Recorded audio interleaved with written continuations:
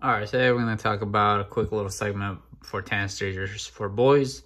This can show up on your tests, exams. You're going to use it a lot in your peds rotations, and it might show up on your boards too.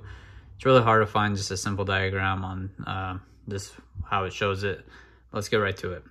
Stage 1 and 5 pretty much is not really a factor here, because stage 1 is pretty much there's nothing going on, and stage 5 is pretty much mature development. So you really have to just memorize and focus stage 2 through 4. 2 and 3 is probably the most ones used and get confused a lot. So let's start right here on the left side with genital development. So stage 1, I said pretty much nothing's happening. It's pre-puberty.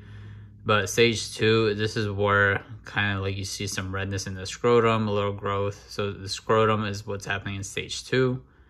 Stage 3, this is where the penis will occur in length, but not in width. So stage 3 is length. And stage 4 is length and width. So that's the difference of 2, 3, and 4.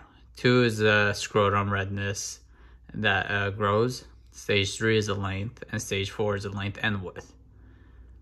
As far as the coarse hairs and stuff, they don't really mention too much about it, but it's good to know during your rotations and stuff. Like stage 1, there's nothing. Stage 2, there'll be just a little bit on the sides. Stage 3, it'll get a little darker, coarser, more curly. Stage 4, it becomes more growth, but it's not fully up towards the umbilicus. Stage 5 is pretty much the mature growth where the hair is fully all over the place.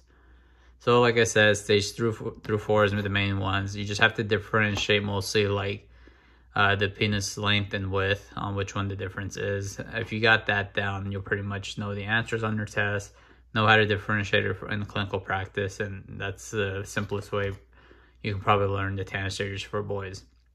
Because other than that, there's really no other simple way to learn it, and whichever exams show you is always going to ask you for the length, or they're going to ask for like the length and width, and you're pretty much going to pick from there.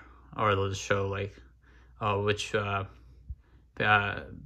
what is it, patient has testes that have grown, which stage is he at, and you'll say stage 2, because stage 3 is mostly the length of the penis and then a little width and growth of the testes. But yeah, that's all it is. Comment, like, subscribe, let me know what you think. That's probably the easiest, simplest form I can give you. This is a nice little booklet that kind of shows it well, and I like it. I use it a lot during clinical practice and had it in my back pocket whenever needed, and really impressed my preceptor. She actually provided it to me, so shout out to her. All right, peace.